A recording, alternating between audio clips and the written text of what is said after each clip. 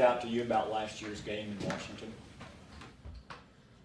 Yeah, I don't want to spend a lot of time on last year's game. Obviously, we didn't get the job done, and I thought we grew a lot as a team as the year went on, and probably benefited from that experience. Did you feel after that game there really was no margin of error for you guys going forward? Yeah, again, I don't want to spend a lot of time on what happened a year ago. We didn't get the job done on that particular game, and I thought our team responded well after that. Coach, what needs to change in terms of the defense? It's only 1 week, but in terms of the defense's ability to stop the run? Well, we've been a very good run defense over the last few years, and did not do as good a job as we wanted to do in the game on Sunday. Obviously, they had a big run on the second play of the game. They had a couple other runs that broke out a little bit. So much of that goes back to just being gap sound, setting edges, really being disciplined. You need to be physical. You need to tackle well. Those have been the trademarks of our defense over the last number of years. We just have to get back to being who we are. Will Tyrone be able to do anything today in practice for you? We anticipate him doing a little bit more. Is this something that is probably managing as you go? Yeah, we just have to see. We just felt like that was the best plan for this week, to keep him out of practice yesterday, and hopefully he'll get some good work in today and tomorrow to be ready for the game on Sunday. Any update on Tavon and how he's feeling? I don't anticipate Tavon practicing today. How important is division success? When you guys list your goals, where does that one Well, winning the division is the first goal, and winning division games is the most important thing to winning the division. So, you play these teams twice, you know each other inside and out, and winning these games is very, very important. What are your impressions of Terry McLaurin coming out and what you've seen from him? Yeah, I liked him a lot. Someone we spent a lot of time on, very fast, playmaker type guy, and in his first game he showed that. Made a big play for them in the game the other day, so felt like he would transition smoothly and be able to play in this league and really make an impact. You don't have Trent Williams on their line, but they got some veteran guys. Here's your thoughts on the offensive line? Yeah, they have a very good offensive line. They're very well coached. They got a lot of good players. They've spent a lot of resources up there across the board. They have young players. They have veteran players. They have high picks, and they play well. How much has Callahan impacted them in terms of their line and that kind of thing? I'm sure he's had a big impact on him. He's a really good football coach, and not only the makeup of the line, but also how they play. Randall Cobb had a pretty physical play Sunday, particularly for a slot guy. Did you know he had that element to him, bringing him in? Yeah, we've been trying to guard him for a number of years. He's been such a good player up in Green Bay, and that's one of the reasons we got him here. And, I think line one with him, he's just such a competitive guy. And I think you saw that. He's going to compete and scratch and claw and try to win any way that he can. And he made two really big plays early on in that game. The third down catch in traffic was a big play, and then the play down in the red zone was huge for us. And he's just such a pro. He knows the game inside and out. He's really fit in well with our team. He's made some impact plays. Not that you expect 405 yards every week from your quarterback. Well, what's been his reaction to that this week in practice and just getting ready and putting that one behind him? Yeah, that's the biggest thing we try to emphasize, just to move on. You learn from your experiences, both good and bad, and you move on to the next one. And you put that 24-hour rule in place, and hopefully you grow from the experience and get focused on the next challenge. And Dak is really, really good at that. He's been good at that throughout his career. He seems to play pretty well in the no-huddle offense. Is that something you would maybe want to kind of build on a little bit and maybe employ a little more in the offense going forward? Yeah, that's something we've done since he's been a rookie for the reasons you described. He did a lot of that in college, so he's been doing that with us since his rookie year and handles it well, communicates well, is comfortable in that setting. So we'll always be a mix of huddle and no huddle. Is there more on him this year in terms of at the line sorting things out and doing things, or has it kind of been the same since he's been the guy? I think pretty much since the outset. And again, he handles that stuff so well. He's been very comfortable in that environment.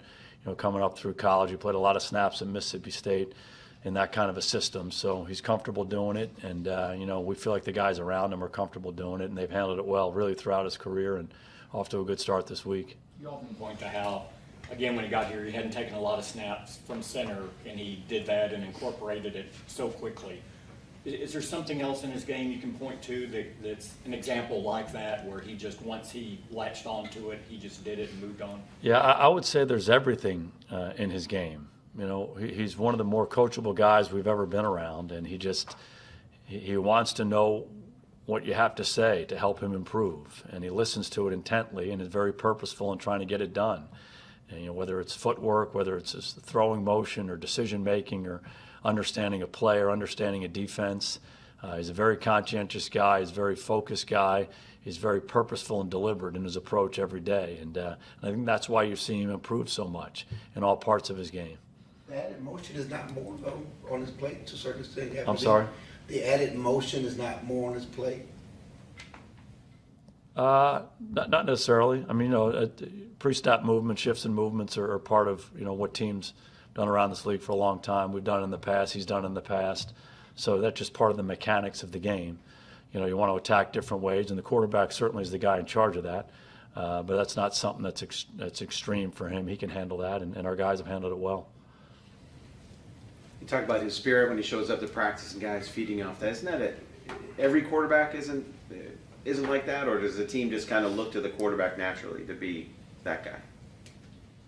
Well, I would say quarterbacks have different personalities, and there have been a lot of successful quarterbacks who have done it a lot of different ways. They come in all shapes and sizes.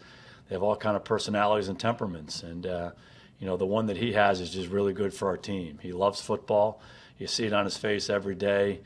He's an intense competitor. He's an incredibly hard worker, and all of that spirit that he has, that smile on his face and his love for the game is contagious throughout our team. And he embraces every challenge, head on with his shoulders back, and that's one of the things that I think has really helped our team, his leadership and how our guys have responded to it.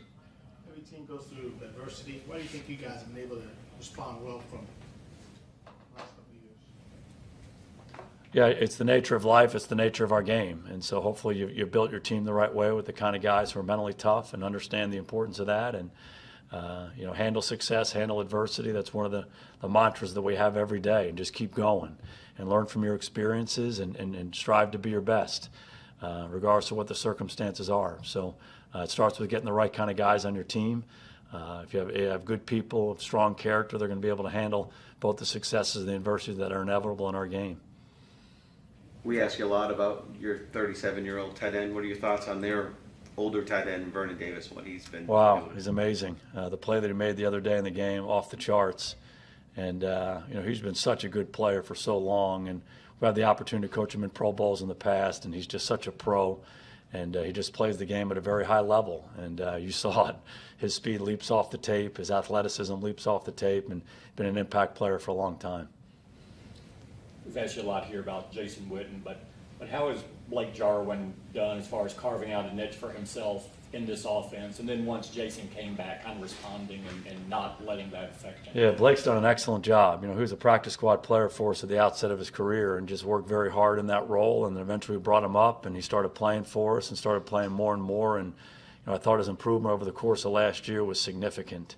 And obviously had some big games down the stretch and just became more and more comfortable, more and more confident in his play, much more decisive as a blocker, as a route runner. He started making a lot of plays for us, and that carried through the offseason and through the early part of this season. And has been dealing with an injury here lately, but he's a confident guy. He believes he can do it, and he can help us a lot of different ways. And certainly will help him to be around Jason Witten every day, just see how Witt goes about it. And kind of follow his lead in terms of his preparation and his play. But, he hasn't blinked in any situation that we've given him. He's handled it all really well and is getting better and better. Thank you. All right. Good to see you guys.